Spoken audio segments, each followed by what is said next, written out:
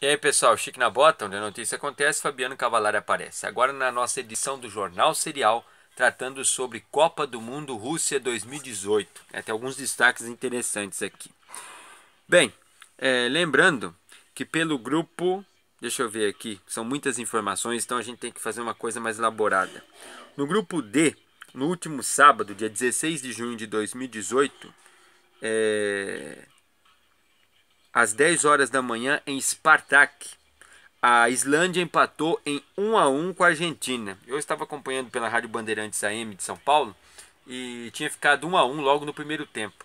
E interessante sobre a Islândia, poxa, né? Interessante que a Argentina, de tradição, já disputou final de Copa do Mundo aí com a Alemanha e tal, já chegou, acho que ganhar da Alemanha, a Alemanha já ganhou dela.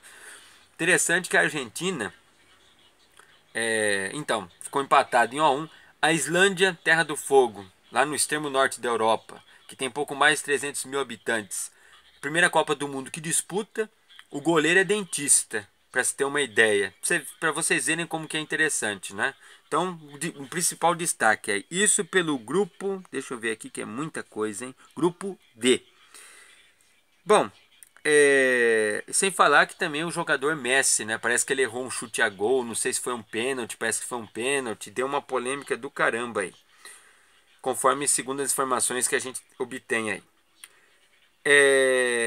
E também, o destaque dessa semana, começo da Copa do Mundo aí, teve um jogo que foi pelo grupo F em Lugi. Meu Deus, minha letra é terrível, né? Lujnico, acho que é isso, Lujnico. Um outro jogo em que a Alemanha disputou com o México. E acho que foi no dia 17 de junho ao meio-dia, pelo grupo F. E ela perdeu, me parece que de 1-0. Não confirmo o resultado, mas ela perdeu esse jogo para o México. Bom, já pelo grupo C, a França ganhou, parece que por 2-1 da Austrália, né? A tradicional seleção francesa aí. E isso foi também no dia 16 de junho de 2018, às 7 horas, em Kazan. Enfrentou o time da Austrália, ganhando, me parece que por 2-1 em Kazan. Já no grupo E, que é o grupo do Brasil, a Sérvia, que é o próximo adversário do Brasil nessa próxima sexta-feira, ganhou da Costa Rica por 1-0. E parece que foi um jogo truncado, jogo apertado, um jogo de muita disputa, de muita gana, vamos assim dizer. Isso foi no último domingo, portanto ontem, esse jogo, dia 17 de junho, a partir das 9 horas da manhã, em Samara.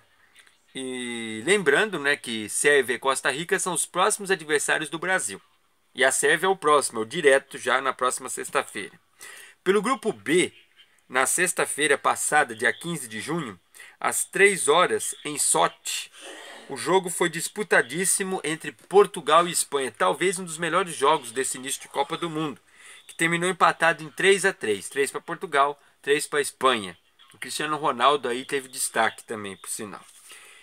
Pelo grupo E, agora é o jogo que a gente tem que comentar, né? Grupo E, ontem, domingo, 17 de junho de 2018, às 3 horas da tarde, em Rostov. Brasil e Suíça, terminou em 1-1. Mas se a gente parar para analisar assim friamente, no primeiro tempo, lá por volta dos 10, 15 minutos de jogo, de uma bola parada na lateral esquerda, Gabriel Jesus fez 1-0 para o Brasil. Meteu um foguete, entrou no gol. 1-0 para o Brasil. Porém, a Suíça, na minha visão, começou atacando mais, dominando o jogo. Mas depois aí que o Brasil começou a tomar mais atitude, segurou, ter mais posse de bola e chutar pro gol, o Brasil conseguiu mandar mais no primeiro tempo, conseguiu jogar melhor. E assim foi. No segundo tempo, minha gente, aí eu vou te contar, viu? Segundo tempo, a Suíça teve mais chance de contra-ataque, quase chegou no gol. O Brasil também perdeu muitos gols no primeiro tempo e alguns no segundo tempo. Mas acho que perdeu mais no primeiro tempo o Brasil. Suíça não, Suíça jogou a bola no chão, bola no pé, tocou a bola, o Neymar foi bem marcado. né? Não deixaram o Neymar marcar, como o fato que aconteceu aí num jogo do Messi entre, me parece que Islândia e Argentina, aconteceu a mesma coisa, então eles estão marcando mesmo. E aí tava 1 a 0. Aí mais ou menos lá para os 20 minutos também do segundo tempo, uma cabeçada da Suíça, 1 a 1. E assim ficou. Foi um jogo assim truncado. Confesso que não gostei muito da atuação do Brasil. O Brasil perdeu, sempre que tocava a bola, perdeu muito. O segundo tempo foi horrível, né? Perdeu muita posse de bola, muito passe errado, sofreu muito contra-ataque da Suíça e quase que a Suíça ganha o jogo. E merecia até ter ganhado, que jogou melhor, infelizmente. Aí o pessoal comentar, mas o juiz atrapalhou, o juiz mexicano. Tudo bem, teve uns lances lá que ele não deu e tal, mas independente da atuação do juiz ou não, eu não acho que o juiz teve tanta interferência, não. Teve alguns momentos, sim, que teria que ter dado alguns outros lances, porém, aquele lá do Miranda, que teria sido, falaram que foi pênalti, não foi pênalti. O jogador da Suíça apenas teve ali o lance com ele, não teve jogada dura, as imagens provaram isso, então não foi pênalti, certo? Agora, que o Brasil apagou o segundo tempo, apagou, sinceramente. Então é isso, né? No mais é isso. Primeiro tempo, como eu comentei, teve o gol, né? Da lateral esquerda, Gabriel Jesus de bola parada, arriscou e chutou fazendo 1 a 0 para o Brasil. Por volta de 15 minutos do primeiro tempo, como eu já coloquei. Agora, no segundo tempo, o Brasil voltou estranho.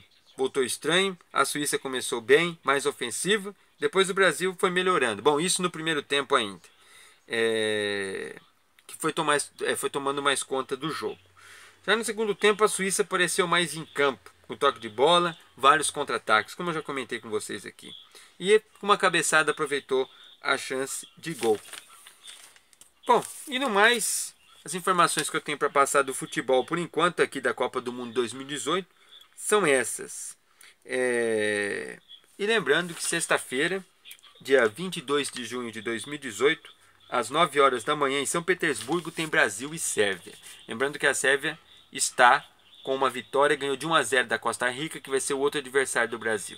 Confesso que o sinal amarelo está aceso e eu estou preocupado com relação à atuação do Brasil. Vamos aguardar para ver. Vai Brasil, força! Forte abraço a todos e até a próxima. Uou!